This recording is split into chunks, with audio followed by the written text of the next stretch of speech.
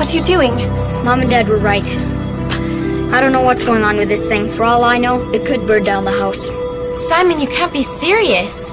You're gonna take apart the time machine? I got no other choice. What is that?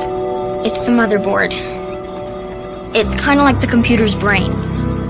So you intend to kill it? I can't really kill it, Mary. It's not alive. You said it yourself.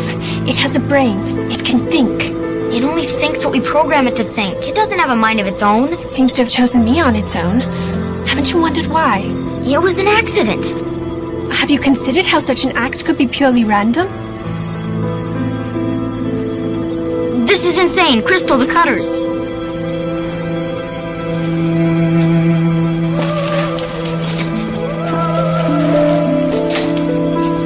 Mary, look. You're a great writer, or you're going to be.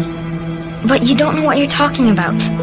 I'm the one that understands the time machine. And what if your knowledge of what it was is blinding you to what it has become, Simon? Are you so sure that you're prepared to risk ending a life rather than admit you could be wrong?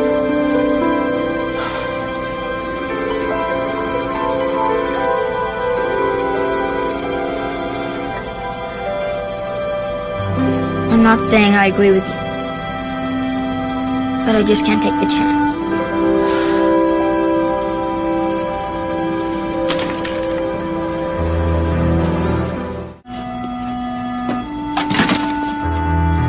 That's the last of it. We're back to the original machine. Well, it's good Mom and Dad said we could keep it. That's something. It's amazing how such parts can be put together to make a whole. Intriguing. So now that we know it's alive, what do we do? Try communicating with it.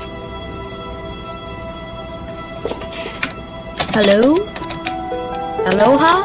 Bonjour? I guess it's the shy monster. Nothing that is alive can be a monster. That's a good point. Perhaps I will start writing my book.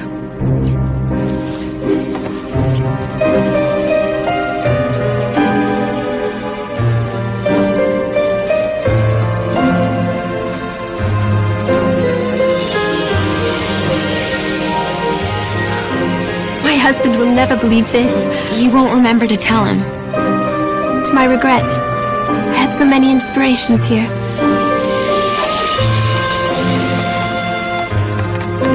Yo, dude, what's up?